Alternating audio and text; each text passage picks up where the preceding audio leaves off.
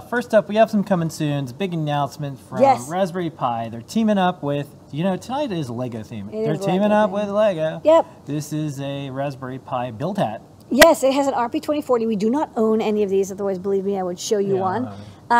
It's a hat, hardware attached to the top of a Raspberry Pi, plugs into your 2x20 Raspberry Pi. So anything from a Pi 2 or 1B plus up to a Pi 4, Pi 0. And it is designed, if you go back, it's got 4 slots for sensors or motors. These slots, I believe they're 2 I2C pins, 2 motor pins, and 2 power pins, I think.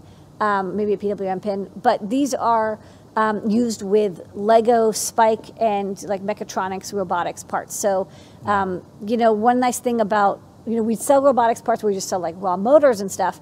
But the stuff that comes from Lego is durable. I mean, it's meant for kids and PhD students alike, both of which are very destructive human beings, to play with robotics and sensors and have this very simple plug-and-play system. That said, I think, even though they're doing MicroPython with, Lego Mechatronics products now, you might want to have something more powerful. You might want to integrate it with Minecraft. You might want to integrate it with Scratch. You might want to integrate it with Python.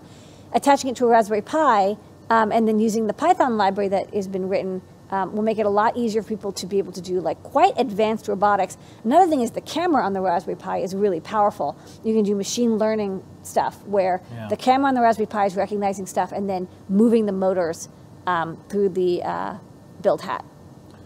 I'm just going to toss in a prediction. So the Raspberry Pi Trading Co., they took funding. Yeah. And eventually, you got to sell. Yeah. Or go public or something.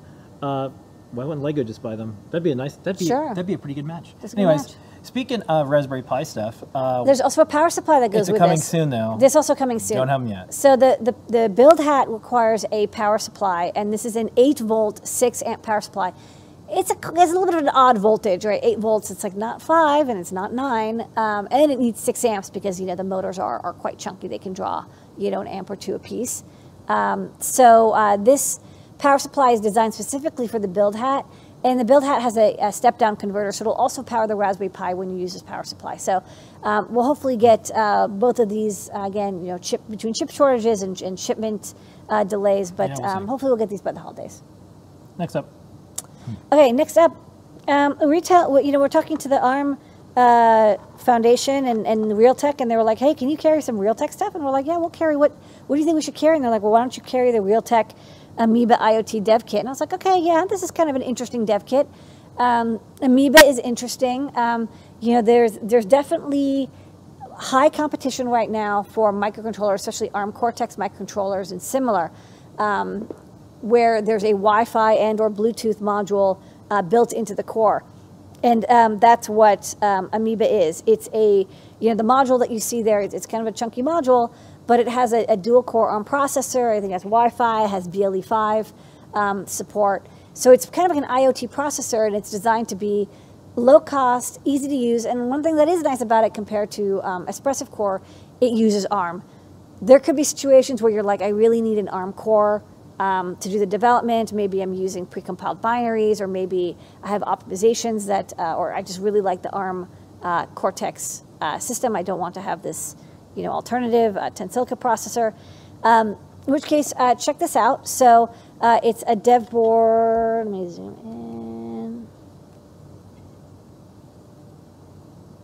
Okay. So this is the module itself, and it's got a tin, and it's got the antenna. It's got audio output, it's got microphone input, it's got a couple buttons here. On the back, it's got a micro SD slot. This is a USB serial converter.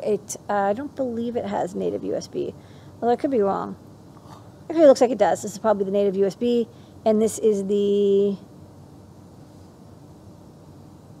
FT232R. So this is the USB serial converter, so used for debugging.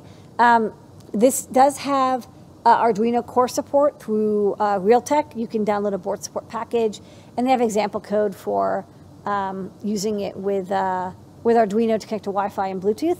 I always like carrying lots of different chipsets. We've carried like 10 different Wi-Fi boards, And this is another one. Yeah. It's not for beginners. I think if you want something that has tons of examples, maybe use Espressif or use a Raspberry Pi. But, you know, there are situations where you might want to experiment with a new platform, or you want to use Amoeba. This dev kit's great.